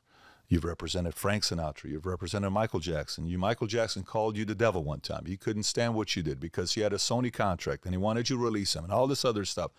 You got Mariah Carey. You got this. And Thalia, the other day, him and Thalia are at the office. Thalia is like our guys see Thalia, their knees buckle. They're falling on the ground because Thalia was like that. She's like, they're crazy about her. It's got 76, 80 million followers. And I said, how'd you do it? How'd you take Sony from 800 to 13,000 employees? He said, I had 6 generals. They all made between $1 million to $6 million a year. I said, shit, I got to go find my guys. I have it for insurance, PHP. They're making a lot of money, millions per year. I got to go find it for this. And they're costing a lot of money. And when I read the book by Steven Schwartzman, $30 billion guy, Monster, I think he's the Blackstone guy. BlackRock is Larry Fink. Blackstone is Schwartzman. Schwartzman is my type of guy. Stud. Read his book, the way he breaks down what his fears were when he's going through a divorce. And then he explains the concept of hiring tens. And then Reed Hastings from Netflix, they wrote this book called No Rules about Netflix and how they looked at a 10, is the equivalent of 28s. Think about it. A 10 is the equivalent of 28s. Not 3/8, not 5/8, 28s, yes. I'm hunting, man. If somebody's listening to this, you're a 10, you went to an Ivy League school, MIT, you've done some crazy shit, you got some high scores, you're a math genius, AI, engineer, whatever you are, get a hold of me. I'm recruiting. What would you know what to do with them if they just came out of the woodwork? I'm not worried about what we're going to do with them, bro. Our vision is so big and we're running so many different things. We're going to find a place for you. But if a guy walked in right now and said, hey, I'm an AI genius, you would have to be able to say, okay, I need you to do this, and this. No, not at all. No, that's not how this works. No, when that guy comes in here, dude, we're trying to hire a CMO right now, okay? This guy's a CMO from one of them is a $2 trillion company. None of them is a half a trillion dollar company. He was for them, and now he's coming to interview us. And so first time he comes out, we spend an entire day together. Meets with 7, 8 of our guys. Second time he comes for his second interview. He comes with his wife and his 2 kids. First night dinner, I meet his wife and his kids. His kids are with my kids. My wife and his wife hang out. We're together till 11:30. The next day, I said, if you want to know how I roll, you can come meet me here at 8 o'clock. I'm taking my son to a baseball game. We can watch it and we can talk for 2 hours. And then afterwards, I'm going to go eat at Angelo. You can come to lunch with me. I'm going to bring 4 other people. Then we're going to go to the cigar lounge and we can be together till 4 o'clock, 5 o'clock. I got a photo shoot with my wife and kids. Then you can go home. And if you want to really see what I do on Sundays, you can come to the church with me. We're at church, 70 of us. You can see what I do on Sunday. I'm there and then boom. You will know what my life looks like. This is really you? Of course. Come check it out. Wow, this is really you. Yes. And he's asking everybody, are you guys here every Sunday? Pat's here. Really? Yeah. Really? Yeah. His 80-year-old dad? Yes. Huh. Decides to stay one more day. Then he has to show us what he's got going on. He gets grilled on one of the interviews. Then he has to come back for his next interview, last one next week. Why? So many different people are interviewing him for this job, because when you're hiring people at the highest level, you have to interview them hard. It's marriage. You interview them hard, and you don't just interview them. If I interview you, I'm looking at you like this. If 6 of us interview you, we're interviewing you like this. So you're not just sitting down with me. I'm going to have a blind spot if I just interview you. No. Hey, you mind spending a couple hours with them? Couple hours with them? Can you go have lunch with them? Can you do this? These guys are going to report to you directly. I'd like them to meet with you to learn if this is going to work or not, chemistry-wise. And then can we talk group? And then we debrief. And it's a process. So, yeah, if somebody is a highly qualified person, they come in, we'll know what to do, because we got a lot of different divisions right now that we're hiring killers for. Damn, dude, I'm jealous. I'm like freaking, I'm rooting for you. Like, this is just fun watching you build. Because, dude, I've been watching you. And when I first started seeing you, dude, it was almost like, you know, man, I sure hope he makes it. And then freaking boom, you get a little bigger, you get a little bigger, you get a little bigger. Then you sell your organization. Now you're like a kid in a candy store. I mean, when you have that kind of a freaking bank account, right? I mean, I saw a house that you had on YouTube. If you guys ever want to see a stupid ass house, go Google, I don't even know what Patrick Bet-David's CEO's house. I'm sure it'll come up, where you do the whole walkthrough. Like, dude, everything you got's cool. You know, that's just the baddest house I've ever seen. How did you find that house? Oh, bro, good story. By the way, is that where you live all day, every day? I'm there. Yeah, I live all day. I was trick-or-treating last night with Messi, because Messi's right next to our house. Him, his wife, his kids are trick-or-treating with my kids last night. And no joke. I mean, that's that. When he moved into our community, it was craziness. Security, you know, boats coming in front of our house, you know, taking pictures, paparazzi, cops arresting people outside all the time. No, so we were looking at living in Boca, but our kids were going to school. I am a stickler when my kids go to school. I'm the father that asks questions of the principle of how you feel about capitalism. What are the most important issues that matter to you the most in this school? If you tell me climate change as number 1, my kids are not going to your school. If you tell me LGBTQ as a top 3, equity, all these bullshit words you want to drop, my kids are not going to your school, okay? So my kids are going to the school. I don't like what the teacher's doing. Very annoying, disrespectful to my wife. And my wife, I got to tell you, my wife, I've never seen anybody not like my wife, ever. She's the chillest person you'll meet. Chill, okay? Complete opposite of my personality. So this teacher disrespects my wife. Huh. You realize I've been with this girl I've known her since June of 2002. And we've been dating or married since December of 2007, okay? She's never come and told me somebody's offended her, ever, except for one person, this teacher. Huh. So I go to school to meet this teacher. Then I go meet with the principal, and the principal doesn't respect my wife. Then I write a 3,400-word email to this principal, documenting exactly how I feel, on how you made my kid and my wife feel, and me feel. It's not going to happen. 2 years later, that teacher that they didn't want to fire, that they defended, got arrested on campus. Public news of what happened to that school. Now that school is for sale. They're selling the school now because it's a shit show. And I'm making offers in Boca Raton. And this school is the second best school in all of Florida. 1380 SAT score, average graduating class. You know, one of these people. But I'm the customer, bro. You ain't the customer. I'm the customer. My kids are the customer. My wife's the customer. You better treat us as a customer. You treat me respectfully, dude, I'll give you all the money in the world. What do you need? What do you want to do? I'll go promote you all day long. So I'm so furious. I can't even describe to you how annoyed I am. So we have 2 months left with school. We're not staying here. It's just not going to happen.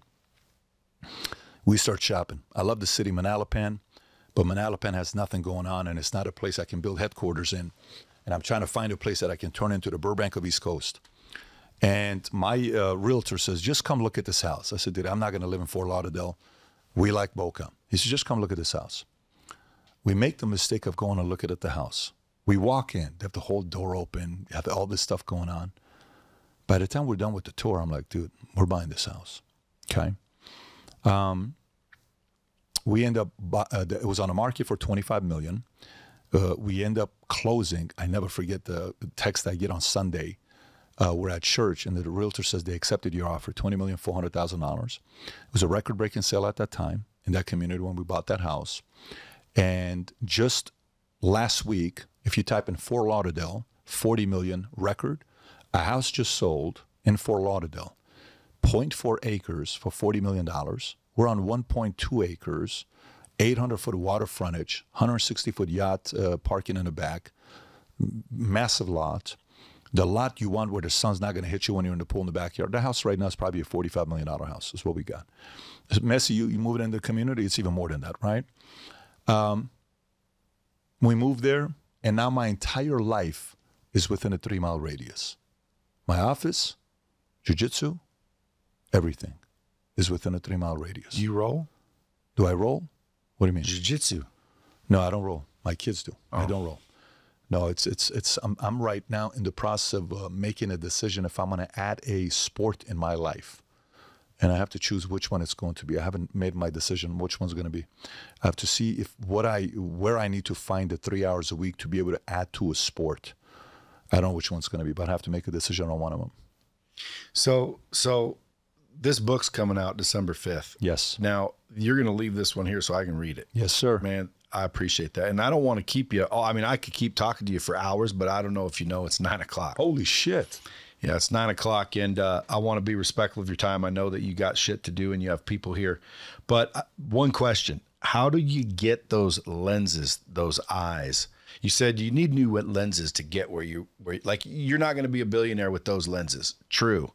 How does one start getting the new lenses? Is it reading? Is it freaking, like, how do you know this? How do you get this interested in things? So the vision is real. What I'm pursuing is real. You know, what excites me is real. When I think about, like, for me, I got 4 kids, okay? I'm greedy in a way that everything I'm building so these guys choose to want to be as close to me as possible. I love my kids, man. These guys just freaking make when I'm around them and I'm talking to them, the conversations we're having, it's awesome. What a gift God gave us, man, to have the opportunity to have these kids. And, so everything I'm building way ahead. At 25 years old, when I'm doing business planning, I'm asking myself and visualizing when I become a grandpa and my wife and myself are sitting there, our kids have to choose between whether they go visit us for Christmas, Thanksgiving, or they go to their spouse's grandparents' house. Which one they're going to go to? I have to make the case and the argument where my grandkids are going to always vote me over the in-laws. So I can either try to beat the in-laws and always compete against them, or build a big enough of a campus where my in-laws can come and stay with us as well, because we got 40 bedrooms of a house, and it's the vacation home. We're together every Christmas, and they come to me because I want my grandkids around me all the time at that age when I'm 75, 80 years old. God willing, if we make it to that age. So these are things that move me, bro. These are things that get me emotional. The thought of, experiencing what it's like to sit there and tell these guys stories, and they're working with me. I'd like to build the company, the holding company, big enough of a company where if one of my kids wants to go into real estate, run our real estate development side, one of them wants to be a lawyer, God knows how many lawyers we need, one that wants to be an actor or make movies, go for it here, one of them wants to be content, one of them wants to be this, one of them wants to take my job over, be a CEO, one that wants to go into politics, no problem. But I want to make the pool so wide that they choose, not by force, they choose to be close to this guy. And it's my job to make that case, to be firm enough when I'm not buying them with money, but I'm earning their love, and at the same time finding a way for them to say, dude, not only are we here because you made the case, but we're also here because we enjoy your company. If I'm able to do both, I'll say I've lived a good life. Well, you make them read to earn things. 100%. What books? Any book they want? I choose the books. It can't be nonsense books. So they got to get it approved by me, but they come, we see the books, it gets approved, you're good, go through it. You got to read 20 pages every day. You don't read, you don't get iPad or TV. But you got to read every day. How do you handle the whining and the complaining and the bitching and the moaning? One time I'm at Nordstrom's and I'm buying a shirt or whatever I was buying. Dylan's with me. Me and Dylan are wrestling in the waiting room. And this lady's looking at us. And I'm looking at her. She's probably in her mid-60s. I said, what are you thinking? She said, well, I remember my 3 boys were like that. It goes by quick, you know, that famous line. I said, oh, really? I said, okay. What do you boys do today?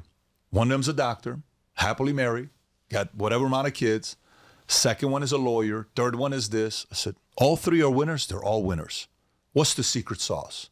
Give me 3 of them. He says, I'll give you 1. That's all you need. I said, what's that? Whenever you threaten your kids, always keep your threats. What a freaking advice. Are you freaking kidding me? No. If you don't do this, I'm going to take away your iPad. You better take the iPad away. Because if you don't, you're teaching them low standards. You got to protect standards. Once they understand standards, for the rest of their lives, they're going to replicate that with their kids. And they're going to realize you can't. That threat's got to be a real threat. What if a wife isn't on the same page as that? That's the problem, though. That's when you got to win the wife over and sell it to her that I'm the leader. I'm leading the family, babe. Step away when it comes onto stuff like, and by the way, we've had fights. I said, don't do that again. Don't do that again, babe. No. Don't do that again. I'm setting the standards. If you want to raise... What happens, though? Are you willing to, like, take it all the way? If she said, screw you, Patrick. Oh, dude, that wouldn't happen. That wouldn't happen because on our second date, we read a book called 101 Questions to Ask Before You Get Engaged. Second date. And everything is talked up front for a year and a half before we get married. Wow. Everything. Second date, Norman Wright, 101 Questions to Ask Before You Get Engaged. Have you ever taken an IQ test? No. I would imagine it's high. You seem very intelligent. Do you think it's all the books that you've read? I don't know. I mean, listen, nobody would have said I was intelligent in high school, man. If you go interview my friends, I'd love for one of them to have the audacity to tell you I was intelligent. I'd love for them to say that. No, I put the gifts you like to this, use. though? I was curious. I was always curious, but I never read. First book I ever finished in my life, I was 21 years old. It was called How to Win Friends and Influence People. Yeah. I never finished Of Mice of Men or Lenny's Petting the Bunny and Kills Him or That Was Then, This Is That. I've never finished those books. I never read them. What are the 3 books you'd say everybody must read if you have any chance of being successful? Well, today, selfishly, and I'm telling you, because you have to identify sequencing, I would put Your Next 5 Moves and Choose Your Enemies Wisely. But set those aside. I would Your Next 5 Moves was fucking good. Yeah, I would put Psycho-Cybernetics. Maxwell Walt. Yeah, Walt I would Maltz. for sure. Yeah, I would put Psycho-Cybernetics. I would put, if this is somebody that's getting started, you're talking like a beginner or somebody that's been around. If it's a beginner, I'm going to give the recommendation of Psycho-Cybernetics. I'm going to give the recommendation of How to Win Friends and Influence People and Laws of Success. Not Think and Grow Rich, but more Laws of Success. To me, Laws of Success is more systems. I want systems. Laws of Success was all systems for me. I'd say those 3 starters. Do you think systems is what allowed you to build the shit you built? There's no way you can scale without systems. No way. Everything to me is systems. How to prepare for a podcast, how to hire, how to fire, how to do quarterly interviews, how to do bonuses, comp structure. And Bet David Consulting is open as we speak. Oh, yeah. So if people that are listening, hey, I want this guy. I need to consult my organization. I'm doing 7, 8 figures, but I need to get to 9 and 10. Is that who they call? They go to betdavidconsulting.com. And you go in there and tear them up, like, oh, yeah. break it down? Do you audit their company, or what do you do? We have multiple consultants, not just me. So you could talk to Tom, and you're about to put a pitch deck together to go raise $20 million. We're going to help you put your pitch deck together. Do you have people approach you that are just completely, naive, stupid? What do you mean? Like they'll come to you and say, how do I do this? And you're like, how the hell did you get where you got if you don't know how to do this? But listen, like the other day, I had a guy that's doing $23 million a year. He's running a roofing business, making more money than he's ever made, but he sucks with accounting. He's like, dude, I don't even know what questions to ask when I'm hiring a CFO. It's a great question. People don't know what to ask a CFO. What do I ask this guy? Valid question. Totally get it. Here's the things to look at when you're hiring a CFO. Okay, great. So you go do research like McKinsey would. Yes. We're not there yet. We don't have the analyst side where you pay McKinsey and they give you a report on the industry for $500,000. We're not. That's phase 4. And then phase 5 will be a software that will be launching that people will be able to buy enterprise, and you'll be $40,000 a year software type of deal, and you're paying $75 a user. That's going to be phase 5. We're not there yet. We're 36 months away from that. But each phase is coming. Well, last question. What's the number one thing you think changed when you got some serious dough? Because you bought that house before you exited. Oh, yeah. I bought so that you were house already way living large without exiting. Yeah. Since you've exited that chunk, what now can you do that you couldn't before? I mean, look, today I'm talking to this property that we want to buy. And, you know, us and another guy, the realtor's like, well, you know, the buyer has another, the seller has another buyer, you know, and no. So no problem. Can the other buyer within 24 hours wire $40 million? Because I can do that. If they can, I don't need to talk to you because I'm not negotiating. But the market lacks people that can do that because interest rates are at 8% today. I will wire you in an escrow account within 24 hours, $40 million for this property. What do you want to do? I'm not negotiating, bro. Oh, okay. Well, yeah. Okay, so what do you want to do? Well, let me tell them that. If they want to go take somebody else, and that money doesn't fund in 90 days, because Powell raised the rates again, and they don't get approved by the bank because they got to use 3 different banks, and I take that money and deploy it elsewhere, don't come back to me because I'm not around. I'm out. No, we don't want that. Then you tell them that. Got it. Those are the calls you don't see on YouTube. That's what you're able to do. Power. Buddy, I appreciate you coming in, man. World's got a lot to learn. Folks, go get the book, Choose Your Enemies Wisely. If you want to listen to this podcast ever again, go blow it up. Blow up his social media. I want the Bomb Squad to freaking take care of this dude beyond just so he goes, damn, dude, you do have some freaking influence. Appreciate you coming in. Oh, man, appreciate you, Till next time, as always, keep it real. We're talking vertical integration. It'd be like me becoming the marketing company where I have paid marketing services for my downline agents as well. So I'm actually making money on the marketing side as well. It's like us making money on the technology side by being able to sell our technology to people that aren't in our hierarchy. Yeah, but you should be. We are. We're working on. We are doing that. Yeah, I mean, if you do it right, believe it or not, your 450 agents are your customers. Yeah.